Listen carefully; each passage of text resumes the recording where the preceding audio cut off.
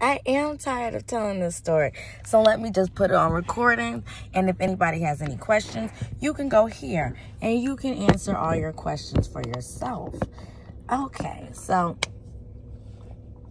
those who know me know that I am a very, very, very, very, very, very, very, very, very hopeful, happy, loving person. And I move accordingly. Some people would call it carefree. I call it faithful. There are still bad people in this world, apparently. There are still people that still want to hurt beautiful creatures like me.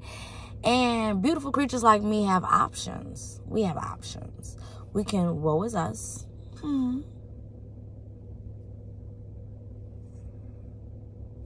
Oh no. Or we can adjust that crown, honey. Because it's always time to adjust your crown.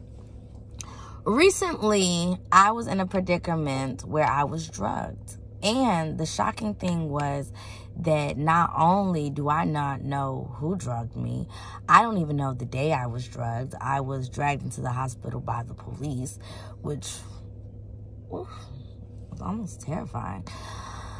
Was terrifying. I genuinely thought I was dead. I was telling the police, I want to go to heaven. I genuinely thought I had a scavenger hunt to become a vampire / heaven inhabitor. I don't know. Don't ask me. It was the drugs.